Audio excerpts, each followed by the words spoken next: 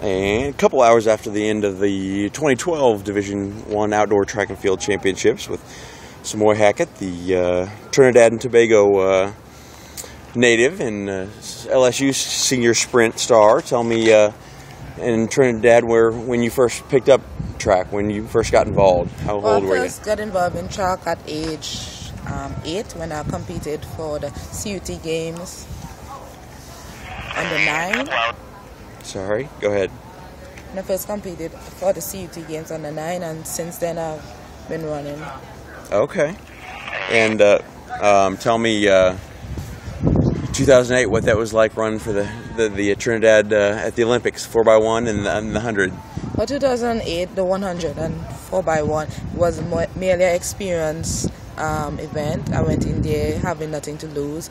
Just try to make it as fast as possible and probably run a PR in the process. While 2012 is much more serious. We try to go there to actually make it to the finals and try to bring home a medal for Trinidad and Tobago. Yeah.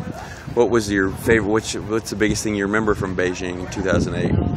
Oh, my favorite thing is when watching all those records being broken. Yeah. Also seeing that our countrymate Richard Thompson, who also went to LSU, got a silver in the 100 meters. Right. That was pretty exciting, I bet. Yeah. And then you come to the States and run for 2 years at Lincoln. Tell me about your dominance there at the Division II level, and captured, I think, helped the Blue Tigers win 3 team titles, and then earned, I think, 10 individual titles and set a whole bunch of records. Tell me about your time at Lincoln. My time at Lincoln was a good one, a good experience. For my first 2 years in college, it opened up my eyes to actually see how life in the U.S. actually is, and made me more focused as an athlete. I've met good friends there and still have them up to today, and who continue to encourage me to do good while I'm at LSU. What was your anything favorite or that you enjoyed that you experienced in the U.S.? Any kind of food or something different that you didn't experience back home?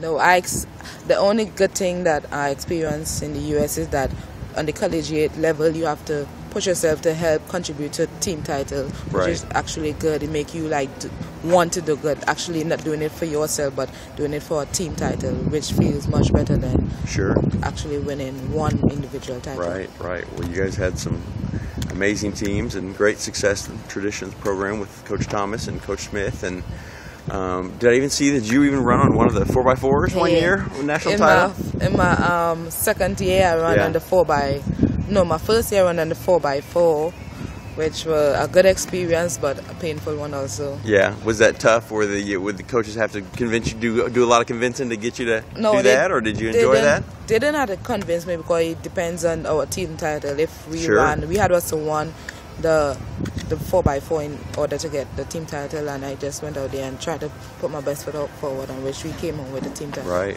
Well, that's good to hear that not everybody has the same attitude. Some people are, have the me first issue and aren't necessarily always willing to give all they have to help the team be the best they can. But tell me what it's the last 2 years have been like at LSU. All-American honors, and then I know especially last year felt so sick to my stomach for you when they turned the 100 around the opposite direction on that cold, rainy night, and you kind of pulled up a little bit short of the 100 prelims and missed the final. That was one of my worst experiences I've ever felt. I felt disappointed, not in myself, but as of the management of the team, the management of the meet, because they didn't even tell us which line it was, and this year I saw them put up 2 cones on each side, and they keep instilling which part the finish line is. So I think my experience has helped improve the way the meet has been run this year. But I'm okay with it though, because I came out this year and trying to make the finals to help contribute to my team effort and try to make a run for the title. But I'm okay with what I've done. My body's kind of sore now, and I think that with proper rest and more training, I'm going to go into the Trinidad trials and probably hopefully PR again. Yeah. And going back to last year, even though he didn't make that 100 final, with that coming up short, did place in the 200 and won the 4x1. And coming into this year, Same thing. You had a great race on Wednesday in the 100 prelims and qualified for the final. And you guys cruised quick time in the prelims for the 4x1, and then let's see, last night in the 100 final, what, 5th place? Yeah, I came third in the 4x. I came third in the 100 and that's fifth right. in the 200. You and Kimberlin, yeah. 200 time were the times for the 100 wasn't as expected. Super windy, wasn't it today? Yeah, it was windy, and I was satisfied with my time, with my performance in the 100, but not in my 200. I felt tired going into the meet, into the race, because it's only about a 25 or 30 minute turnaround before you finish. I actually felt tired going in. I just went out there to run and to help score as much points as possible. Yeah. And just try to get my body back to the way I know I could be running. So I'm okay. Yeah, you're. I think right. We were talking before we started here that it is kind of a tight schedule, and I think when they originally set that schedule up, it was all excited because we're going to have 2 hours of live television.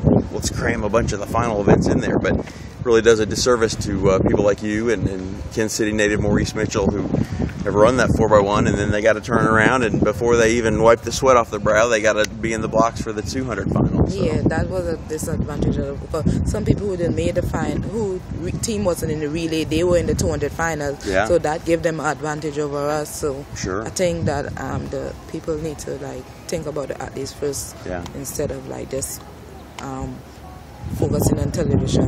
Sure. Broadcasting. Yeah.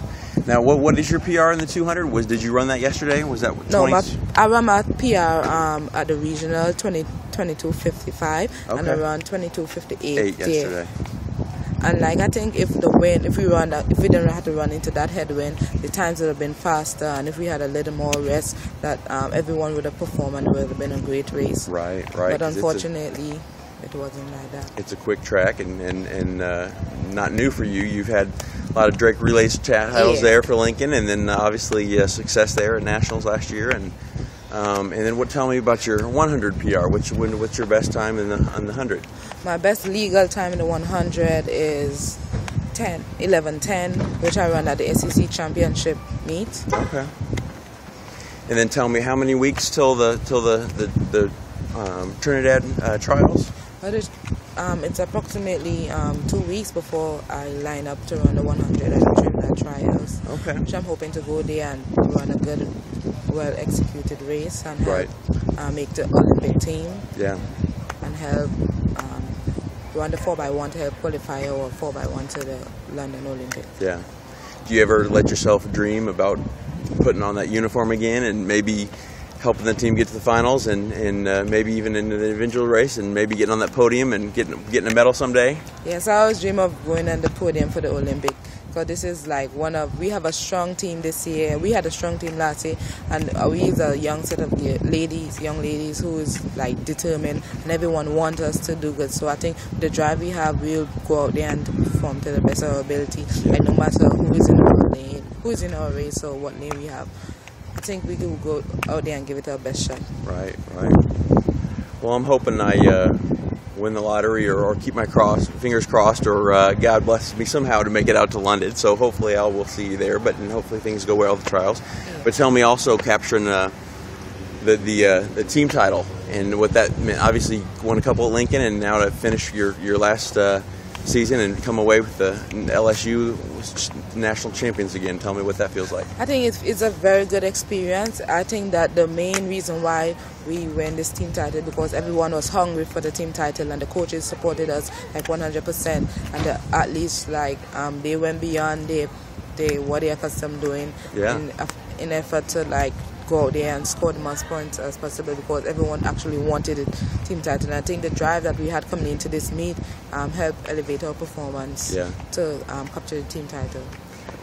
Have you learned over the years let's say you have a bad race, and then have you learned is it easy to just forget about that and move on and be focused to the next one? I know to me things would linger and I'd be upset, and just have you learned to get better at just Okay, if you're disappointed a little bit, just to focus. Now I'm gonna run fast in this one. And I've learned to get over situations much better than how I previously was. Yeah. But one contribution is the coach, or female coach Paris. She helped talk us through our race and tell us put it behind and focus on what it's a new day, so we need to go out there and perform. It's a new day. Every day is a new opportunity, so let's go and make things happen for ourselves and for the team. So that's what I think helped contribute to our success. Right. Well, congratulations on a great college career, and hopefully many more wonderful things to come for you. And good luck, and stay healthy, and hopefully some more PRs at the trials in a couple weeks, and then we'll see. Let's say things go well.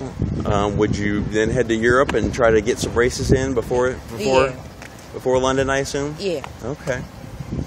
Well, keep it up, and congratulations. Thank you. And hopefully we'll be watching you and have some great success in London. Thank you. All right. Thank you.